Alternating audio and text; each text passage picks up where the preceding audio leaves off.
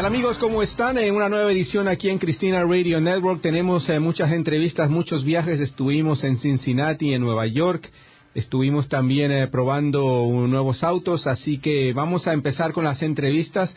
La primera de ellas va a ser con el ingeniero en jefe del nuevo Buick Regal, la división de lujo de la General Motors, que es Todd Pawlick. Así que estuvimos con él en Cincinnati, probando el nuevo modelo de la Buick, el Buick Regal 2014. Well, Todd, how are you? Excellent. The chief engineer for the new Buick Regal. So let's drive a little bit and you can explain us a little bit what's new in this new car. Excellent. New powertrain, right? Yep, new powertrain. A 2-liter turbo is the new standard powertrain for 2014. 259 horsepower, 295 foot-pounds of torque. And really the story is the torque band. 90% of the available torque is there between 1,700 and 5,500 RPM, so a very, very wide torque band to provide power. You know, this is a mid-size sedan, and it used to be that these kind of cars would have 6-cylinder engines, but now everybody seems to be going smaller, but like getting more power out of the car, more efficiency too, more out of the engine. I'm sorry. It proves, you know, that the 2-liter turbo allows us to get the torque that I just mentioned.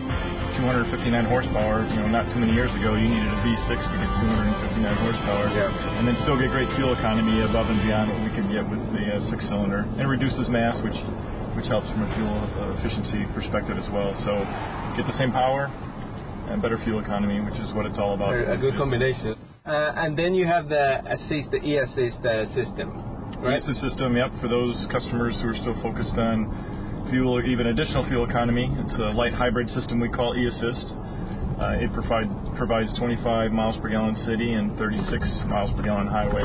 Yeah. Can you explain a little bit how that system works? Because this, as you said, is a light hybrid. So can you elaborate a little bit how's the functionality of that system? Yeah, so 90% of the time, roughly, it works on the engine power, but there's a large battery in the rear, and that battery is continuously charged, and then in certain situations and highway cruise speed, we'll pull power out of the battery and then won't use the engine. So we use the battery in the back to compensate in certain conditions to help improve fuel economy. And what's the benefit, like in numbers and fuel economy?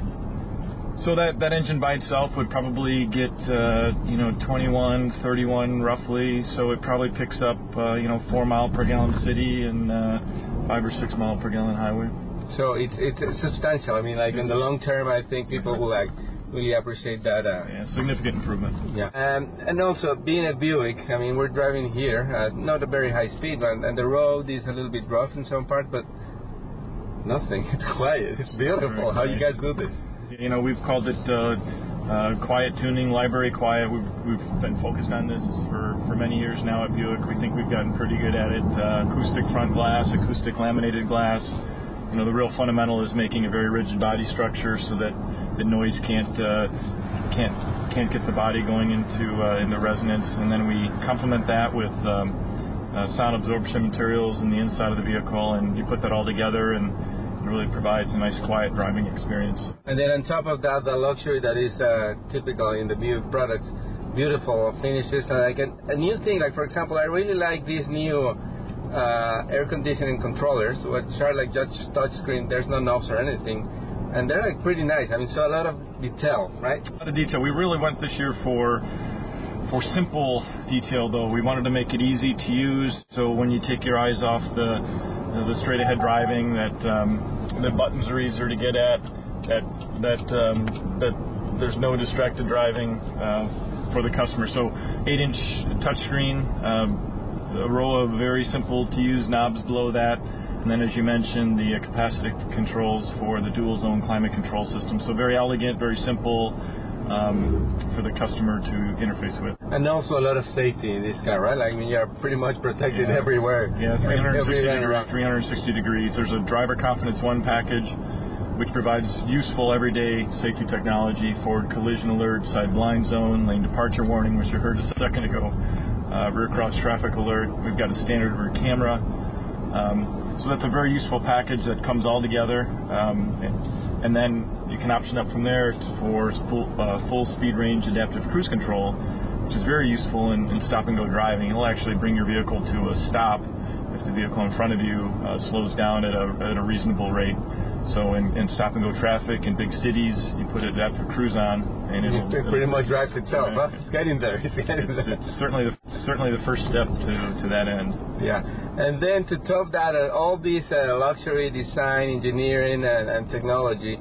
I mean, for not a very high price. I mean, this car, the most you can spend of the Regal. Into the 40s, but that has continuous damping control, interactive suspension system, which keeps the vehicle, firmly level, and then interactive drive control, which is a very intelligent interaction between the transmission, the steering, the suspension, and the all-wheel drive system that allows the driver to select one of 3 different modes for different driving conditions. You can actually push a button which will stiffen up the steering, it'll stiffen up the suspension.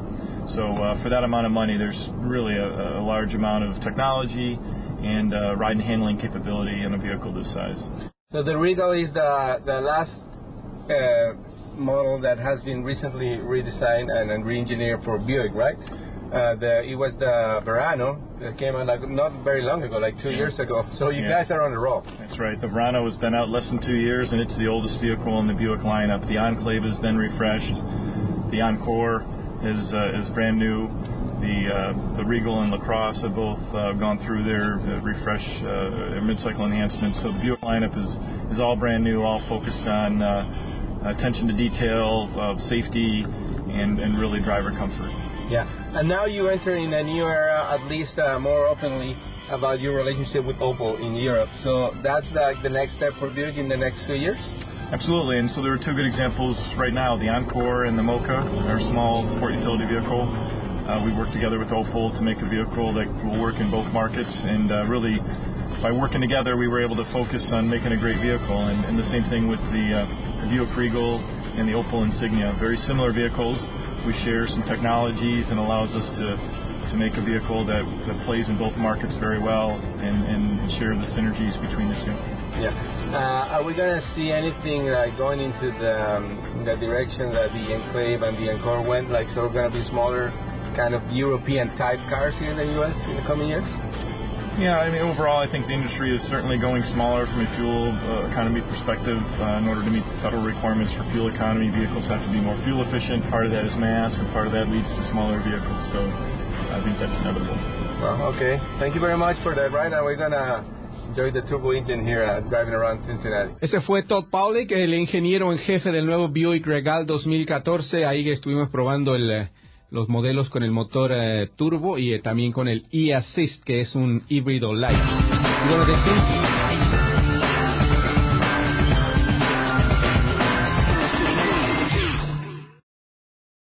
Este programa fue una producción de National Latino Broadcasting.